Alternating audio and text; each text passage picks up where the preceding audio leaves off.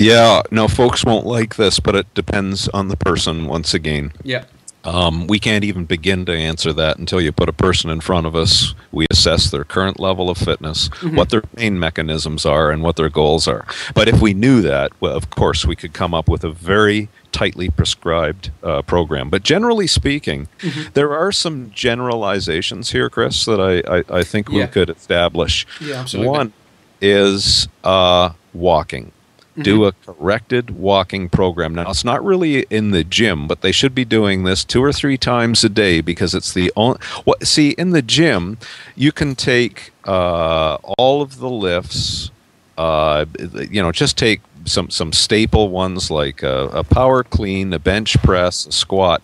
Those are all done with 2 feet on the floor. And yet when I measure a lot of strong men and women, the first deficit that pops out in their back is the ability to stand on one leg while carrying load. Well, you can imagine a rugby player. They're running down the field. They plant one leg and they have to change direction quickly. Yeah. Well, if they plant the left leg and the right foot is swinging through the air, changing direction. Do you see how the pelvis wants to drop on the right-hand side? So it's a lateral core strength that allows them to be slow, and it allows them to hurt their back.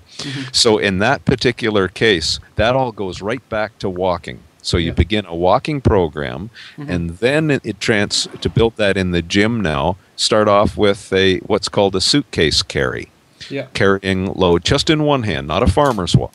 A suitcase carry. Yeah. Then they can carry that weight at the chin, and then you've seen on the DVDs doing a bottoms-up kettlebell carry and whatnot, which really is a very nice progression for that type of a program. Yeah. So for that kind of person, that's a very wise exercise progression. However, I think just about everyone should do what we call the big 3 exercises for their core. Not only does it help them to be injury resilient, it helps them to perform better too. It makes them stronger and faster. And that is the bird dog, the side bridge, and whatever form of that modified curl up, which is not much curling up at all, really. Sure.